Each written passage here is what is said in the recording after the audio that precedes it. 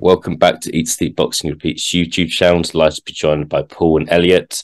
This is a different sort of video we've done. We might not be doing it again. Before we go into that, just want to talk about the fight. Itself. As everyone knows, Alexander Usyk versus Anthony Joshua 2 is on pay-per-view. There is a link in the description of this video as part of our YouTube channel. If you are interested in purchasing the pay-per-view and watching it live on August the 20th, please click the link and purchase the pay-per-view via us. It will do us a lot of help. So thank you very much. This is a video. It is Team Usyk versus Team AJ. Don't think we need to guess who Team AJ is. It's the man with a hat. Both of these guys, one of these guys thinks Joshua's going to win. One of these guys thinks Usyk's going to win, and they are going to debate as to why they believe their man's going to win. That's what the video is about. Team Usyk versus Team AJ. Gents, thanks for joining us on this lovely afternoon. Yeah, hope this video doesn't destroy the relationship that you two have. But yeah, looking forward to really getting into it. Yeah, I can't wait. Can't wait. I don't want to give away any clues as to who's arguing what, but I'll just start by saying Slava Ukraini. Okay, fine, look. And with that, we'll go back to Paul. Paul, you think Anthony Joshua is going to win the rematch? We're going to do 3 reasons as to why that's going to happen. What is your first reason as to why Joshua is going to win? Well, first and foremost, I don't think you could have got 2 more contrasting opinions here on the call. I think Elliott and I always seem to disagree on everything. Even, for example, there on Saturday night, the Chamberlain-Bill Smith fight, it was like, oh, that was a clear Bill Smith round. And I was like, no, it was a Chamberlain round. We literally disagree on everything. So I think it's quite fitting that we do this video. So, yeah, 3 ways or 3 reasons why I think Anthony Joshua will win. In no particular order. The first one, I know we're going to come on to it more later in the video, but I think that the change of trainer for Joshua will have massively helped, to be quite honest. I think he needed to freshen things up. I think that his relationship with Robert McCracken was getting a bit stale. A lot of people had said that even in the fights Joshua had won prior to the Usyk loss, even the Pulev, like the tactics and the advice from the corner weren't really accurate as to how Joshua really should have been fighting. In hindsight, you look at that Pulev fight now and you think that the Joshua that we've seen on numerous occasions could have blasted Pulev out of there a little bit quicker, but he took a more defensive, and it's almost like this thing when Joshua said himself, oh, I don't have a game plan, I'm just going to try and go in there and see what I can do. But he has definitely been trying to box more, and I don't think that's helped him whatsoever. So I don't know, I could be wrong. It might not have been Robert McCracken's idea, but I assume it is because he's his coach. So I think that going to someone like Robert Garcia will definitely help in the sense that it'll bring out Joshua's best assets. Don't get me wrong. I think if he goes to the all guns blazing old AJ style, like the Charles Martin, the Dylan White, all the Klitschko fight, I think he will get stopped if he's just really gung ho. But I think with a trainer like Robert Garcia, I'll go in more depth into it later. But I think with a more measured, aggressive approach, I think that's one of the reasons why he could bamboozle Usyk, which not very many people have done before. But I think he's definitely capable of doing it. Second of all, and it may seem like an obvious point, and some people might say that this isn't a good enough reason at all, but I think that just the sheer, it's. I don't know whether Joshua will be thinking this is kind of make or break for me. Don't get me wrong, if he does lose, I could still see a way back for him, but it would be very, very, very difficult. Coming off back-to-back losses to Usyk, who everyone was saying is just a blown up, he's as to use Tyson Fury, he's a blown up middleweight. I think that if Joshua does lose, it's difficult to see where he goes in the immediate future, and you'd probably still have to put him behind even the likes of Wilder if he was to lose.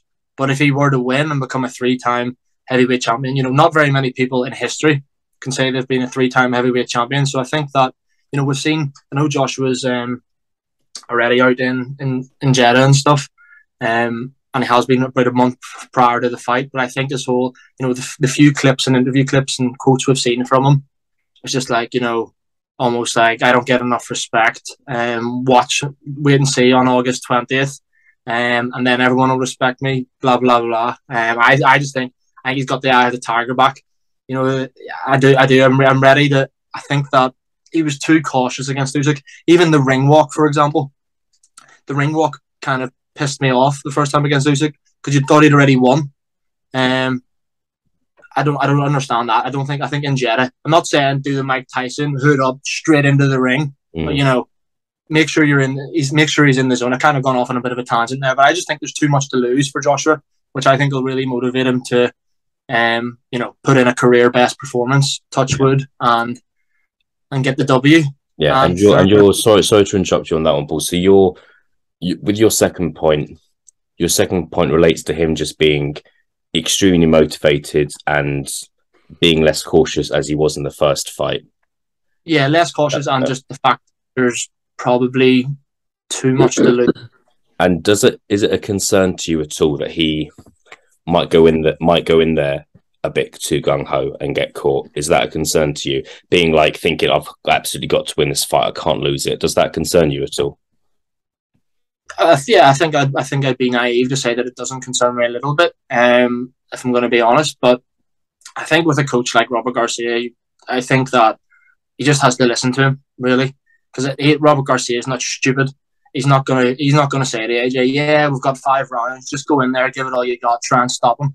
I think if that is the approach, well, that's just daft. I think that he does need to take a more measured, aggressive approach, as we talked about this on the big breakdown we did a few weeks ago. And my third and final point, again, I can already see Elliott's counter argument here, but I'm just going to say it anyway. I just think that yes, Usyk won last time with relative ease. I do understand that, and I can see why people think that Usyk will get the stoppage this time. But just see for me, if Joshua uses his weight, height, just general size advantage, I don't think he needs to know how to use it. I just think a good big man always beats a good wee man, doesn't he? And I'm not saying Usyk's small or whatever, but in the sense that, you know, when you put them side by side, Joshua's a man mountain still compared to Usyk, and I just think that, let's be honest, Usyk does have a good chin. We've seen him hit at stuff in cruiserweight, but we haven't seen him hit that much. You know, Joshua isn't as a one punch, a concussive knockout artist as the likes of, you know, Deontay Wilder or whatever. But you know, he's still notched up the majority of his fights by KO.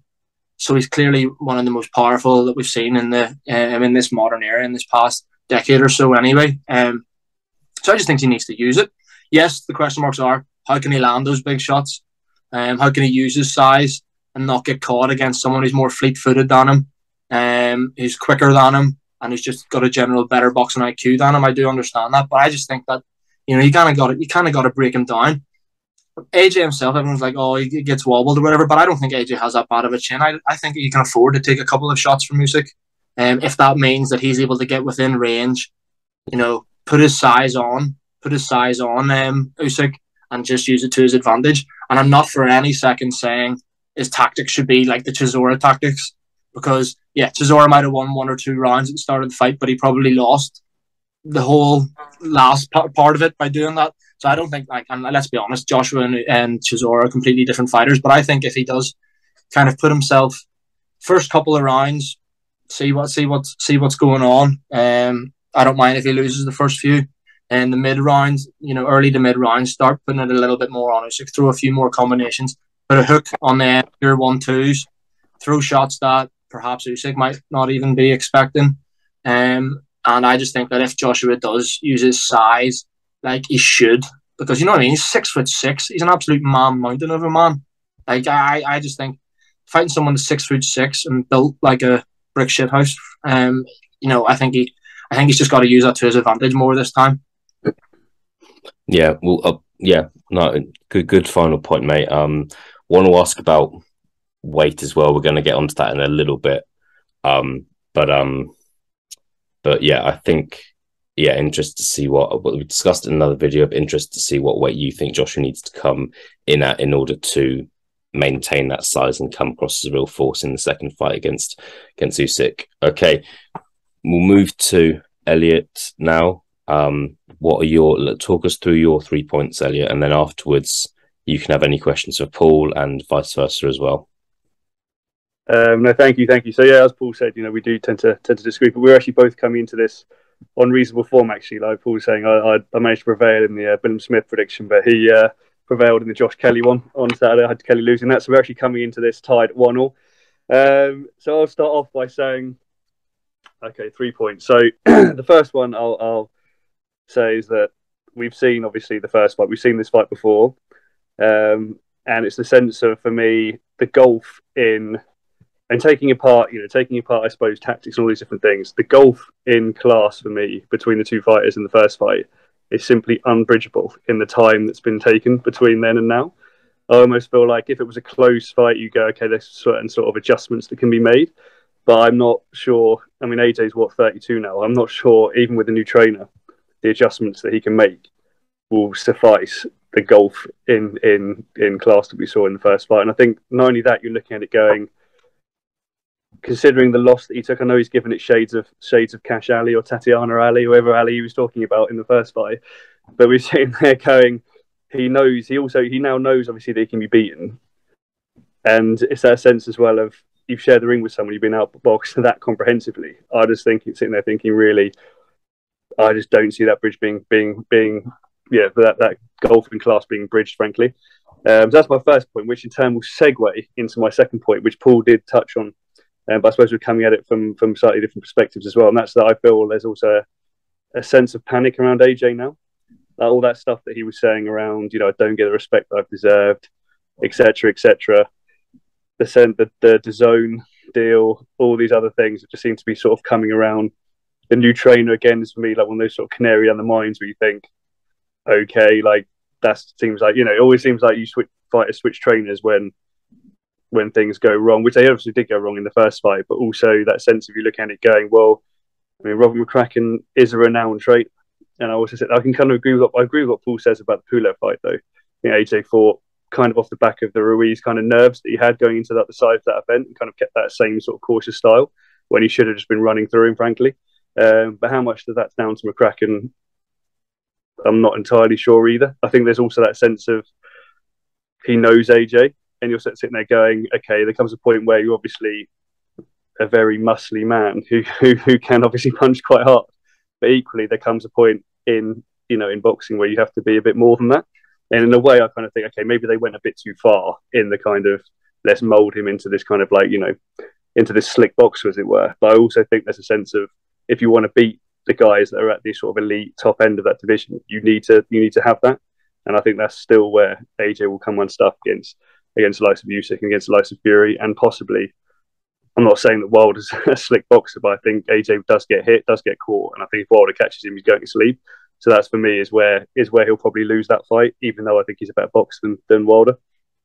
And the third point is kind of an all-encompassing point, which is this kind of sense, it's this kind of, I suppose, leading on from the trainer, it's a sense of like the tactics and the fact that people are just kind of assuming now that AJ's just going to sort of go in there, and if he just sort of like throws a bit more and just kind of uses, as we were saying, the size a bit more, that essentially it's going to be too much for Usyk.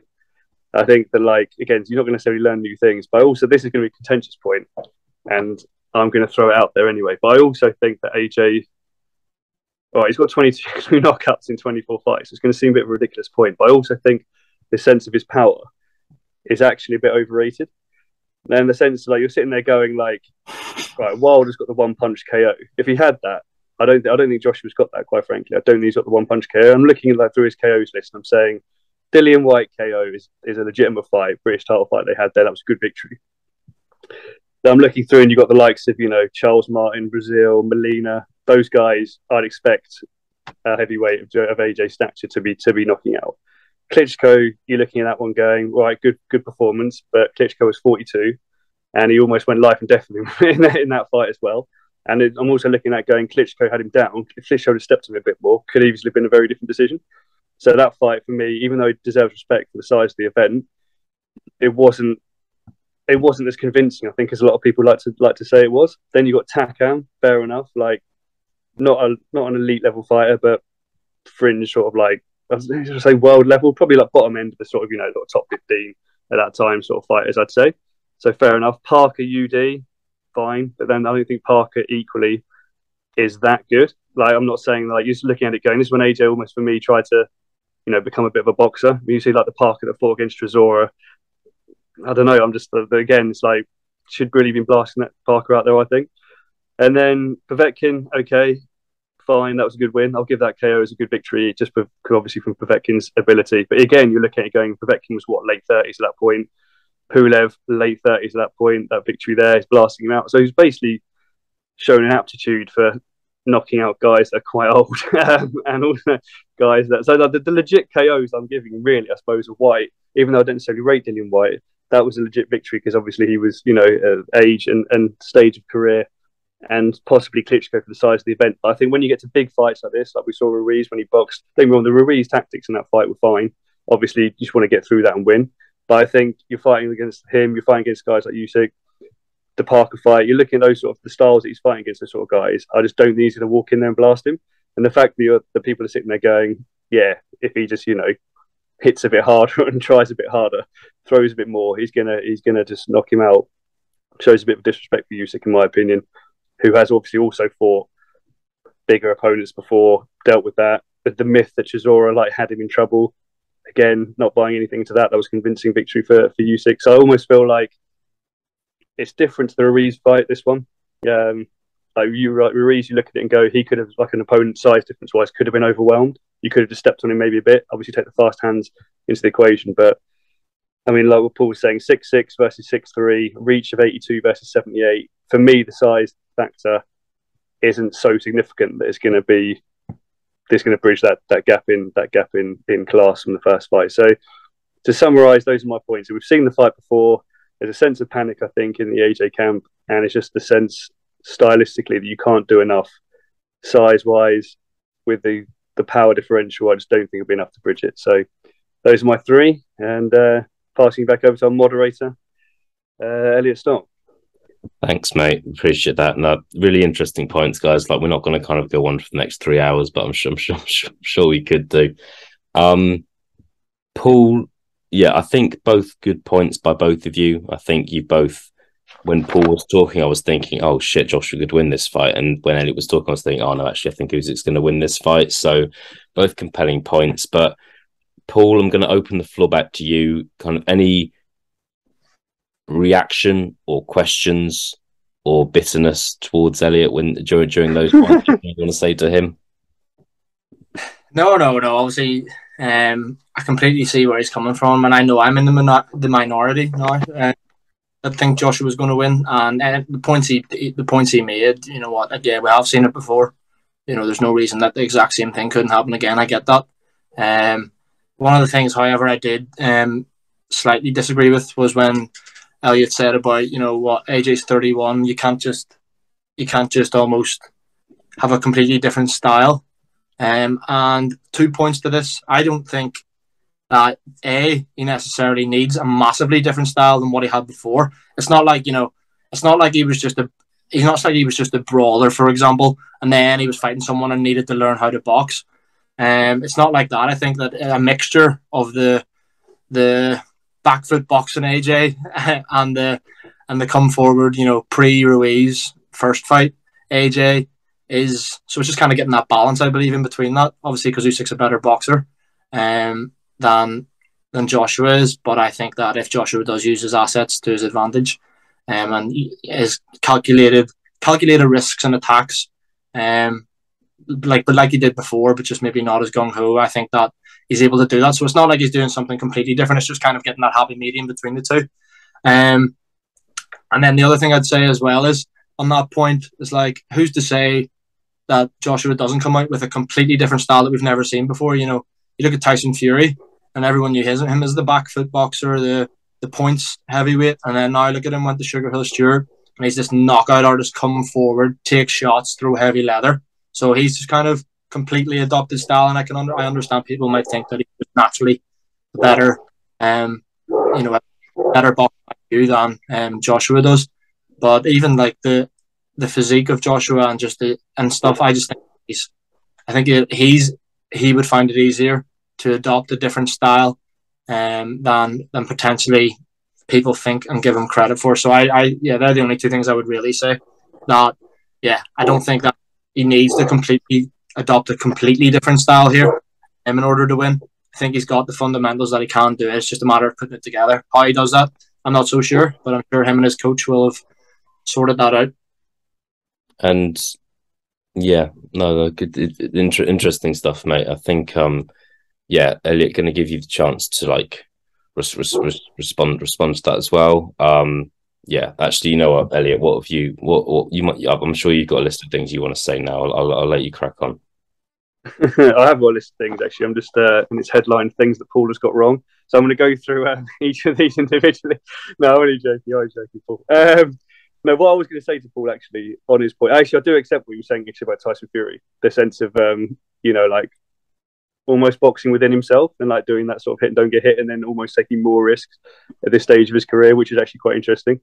I'm just the thing for me, I suppose, whilst I can accept that, is I'm not sure the changes that AJ would be able to make would be as effective, in the sense that I just don't think, like, it's almost like you were saying, again, this is not a point actually, it's just me sort of responding to it, but that the sense of like he's got to be a bit more cautious, but then equally come on a bit at the same time. And I just kind of feel like I'm not sure that AJ's going to be able to be as sort of considered or in the fight to be able to balance it over 12 rounds like that. It's almost like the sense of it might make sense to do that, but I just think Usyk will be he'll constantly have him reacting. He'll constantly be sort of, that the movement that he has, making him move, making him work. And I just think with the engine that AJ's got as well, I'm not entirely sure that over 12 rounds he's going to be able to sort of come on as you think he'll be able to come on.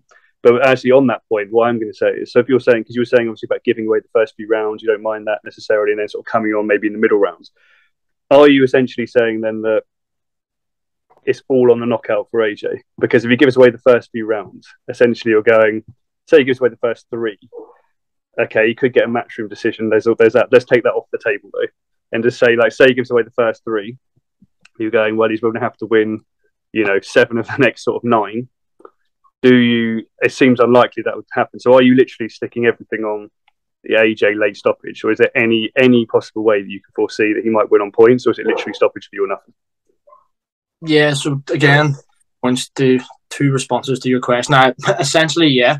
I mean, I've said that before in our preview and stuff. I think that if Joshua is to win, the likelihood is for it to be a knockout, just because you look at Usyk and you think, is there anyone that can really outbox him?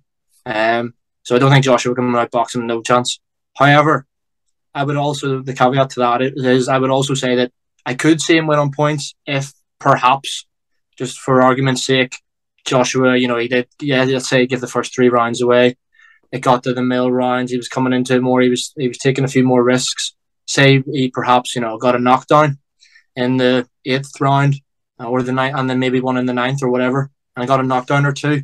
And then, but Usyk was still there, but he was still hurt. Yeah, I could see Joshua getting the points victory, maybe just purely on the knockdowns. But no, in terms of, forget knockdowns, in terms of 12 rounds of boxing, do I think Anthony Joshua could win 7 of them, at least, to beat Usyk on points? Forgetting about knockouts, no, I don't think so. I just don't think anyone could really do that to Usyk, to be honest, no matter what size they are. I think that he needs to stop him, and I think he'll know that as well. And I've got a couple of things actually, which is I was just going to talk to you actually about the obviously I think we're looking at possibly it slightly differently with regards to the training, the change. Obviously you're saying, obviously like you think the eye the tiger is back essentially for AJ, and that essentially he's found that motivation. Do you think, I mean, we've seen him in pressure situations before. I'm thinking Klitschko, I'm thinking Ruiz too. Do you think, though, with the size of this event, firstly, that the occasion will actually be too much, like the DAZN pressure outside of it, the fact that he essentially could be looking at the world title wilderness after this if it doesn't obviously go his way? That's the first question. The second question is, if he does win, do you think we'll see a third fight? And my last question to you is more of a point, more / a question. Do you think, obviously, my memories of Garcia mostly are when he was training Maidana for Floyd. Do you think, in a way, if AJ went in and sort of had that similar sort of style where he just fucking throws the kitchen sink at him, basically tries to bite him or whatever, or just tries to show a bit of, tries to ruffle him up a bit, do you reckon that's something that Garcia will bring to him? Can you see that kind of pattern unfolding here? Thanks for all your vast amount of questions. I feel like I'm being quizzed here. But yes, no, to answer your first one, the size of the event and the magnitude of it, I don't think really, to be honest, I don't see it as much of a problem for either of them. They've both, like the last fight, what was Tottenham Hotspur Stadium, they fought there loads of times. I know he's fought. Was the final of that in Jeddah? Is that right?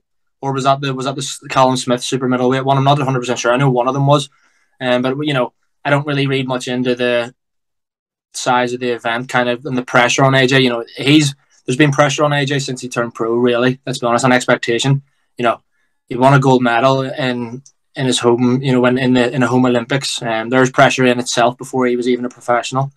The pressure in the Klitschko fight, the fights he's had at the Principality. I think the big crowds has always been pressure, and he has shown that he can handle it. I know he got beat twice off Ruiz and Usyk respectively, but I think that the size of the event, I don't really think the pressure will get to either man, so I don't really see it as a point either way, to be honest. Your second question was, what was your second question? Oh, will there be a third fight? There was a point about whether there's a point obviously about Garcia, but also the point about sort of styles. We'll go there first actually. Whether we'll see a third fight was my actual second one if he wins. But then the point about Garcia and the style against Floyd against Maidana. Will there be a third fight if AJ wins first? It all depends on the undisputed fight, really, doesn't it? Obviously we don't know the ins and outs of contract negotiations. Obviously, the first fight was signed, where if Joshua did lose, there'd be a rematch. I don't know if they can, Team Usyk can throw a clause in and being like, well, we hold the cards now. If we lose this, we want to have a rematch, and we'll have it's one apiece. Let's see who can win out for once and for all. I'm not 100% sure. I think though, if Joshua wins, I think you just gotta cry out for the undisputed fight with Fury, to be honest. So I hear, but then again, I hear Eddie Hearn saying, "Oh yeah, Joshua, regardless, will fight again before the year. He's not going to fight Fury before the end of the year, if he wins the belts." So would it be an Usyk third fight? Would that be an option they'd exploit? Possibly. Would it be someone like Joe Joyce, a Dylan White trilogy? I don't know. I really don't know. I don't know if I'd want a third fight. Even if Joshua wins, depends on the manner of victory or what. And then to answer your final point about Robert Garcia, I'm actually going to go into this a good bit when we talk about the new training situation, but no, I don't think. I think if he uses that Maidana approach, he'll gas out and get stopped in the mid rounds. To be honest, Usyk's too smart for that. You can't just basically forget about. Let's forget about all my fundamental boxing skills and just throw the kitchen sink. I don't think he can do that. But Robert Garcia, I don't want to go into it too much now because I've got a few points to talk about when we're talking about the new training situation. But I just think that the fighters that he's trained recently.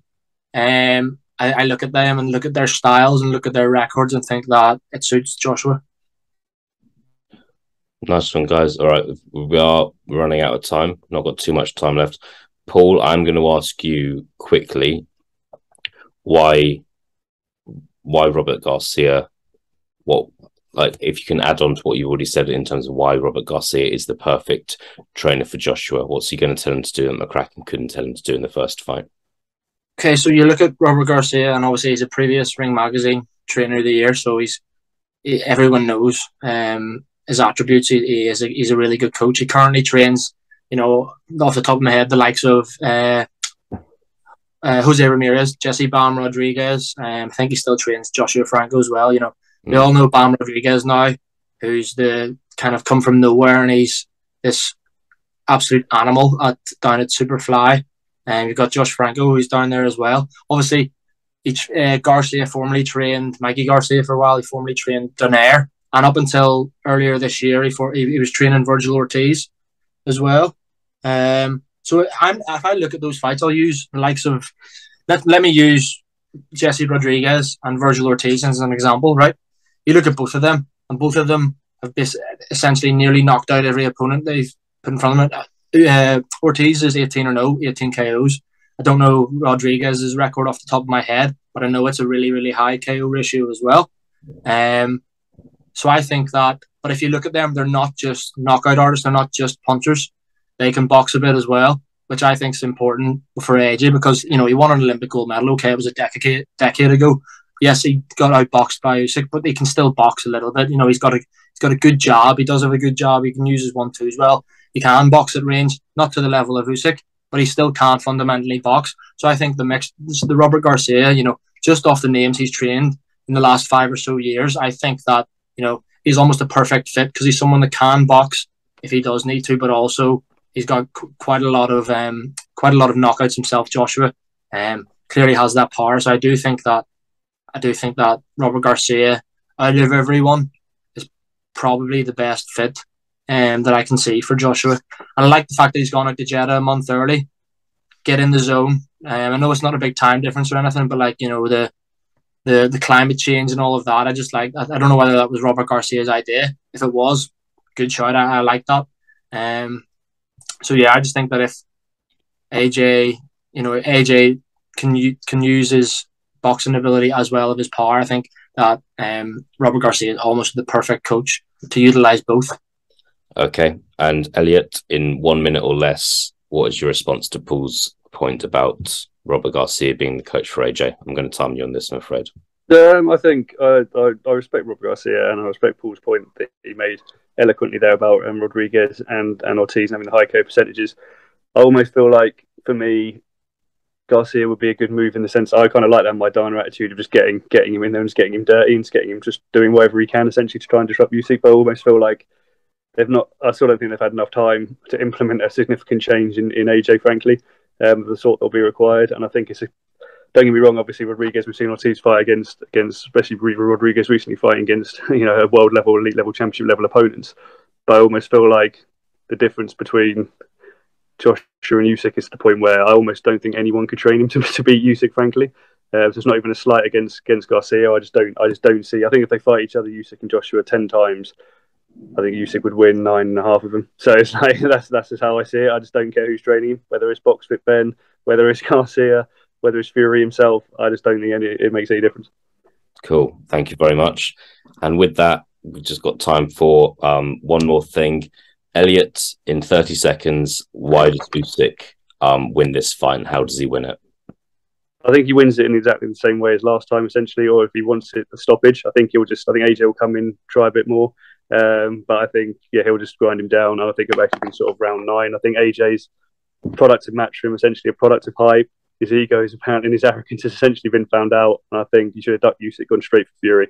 Too much outside the ring, too many distractions. And I just think that when it comes down to it, Usyk will just draw him in, and then stop him. I mean, if only stopped him last time, I see him stopping him this time with AJ trying a bit harder. Bang on. All right, Paul. Same for you. You have 30 seconds. Why Anthony Joshua wins this fight, starting now. He loses the first few rounds. Everyone's starting to think, we're seeing a repeat of the first fight. Then bang, he lands a 1-2 down the pipe. Usyk's legs wobble. They're like jelly. Joshua pounces on him like brings out the beast like he used to. He lands another flurry of shots on Usyk. Usyk goes down, gets back up. Joshua throws the kitchen sink at him because he knows he's hurt. He knows it's now or never.